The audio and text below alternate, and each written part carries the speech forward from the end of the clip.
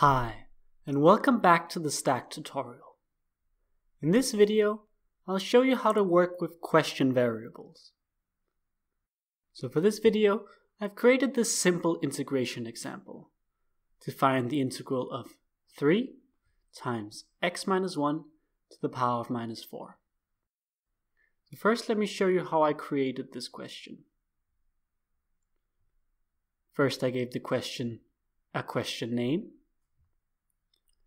Then I wrote a question text using /int for an integration symbol and /mathrm for an upright d.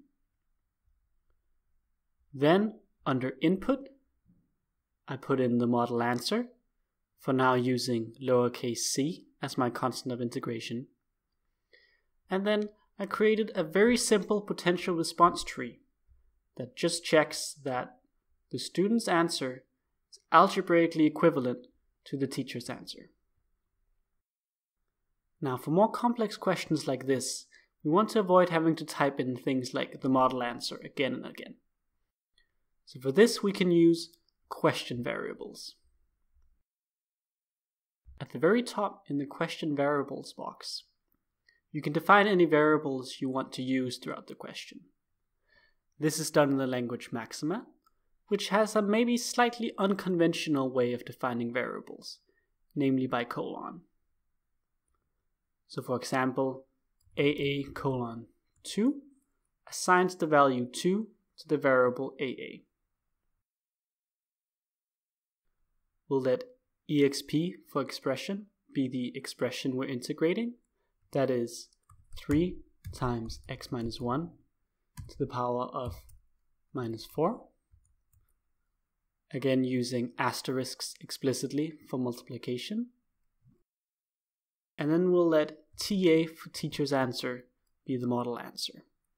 And we could just type this out manually, but there is an easier way, namely through Maxima's function int, which takes an expression and a variable and returns the indefinite integral. Note that it does not by default include a constant of integration, so we have to add it in manually.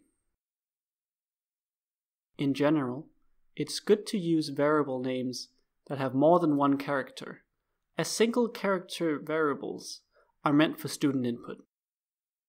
It's also good practice to end every line with a semicolon, but this is not required by Stack. Now that we've defined these variables, we can replace any mentioning of, for example, the model answer with just TA. So, under input and the model answer, we just have TA. And in the potential response tree, we can just check ans1 against TA. We can also use our expression variable in the question text, so we don't have to type this out explicitly. However, we can't just write exp, as that would just show the letters exp. So instead we use curly brackets at curly brackets to display a Maxima expression, in this case exp.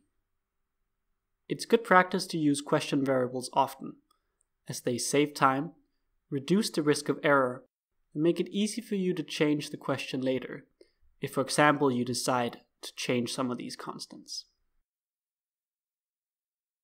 That concludes this tutorial.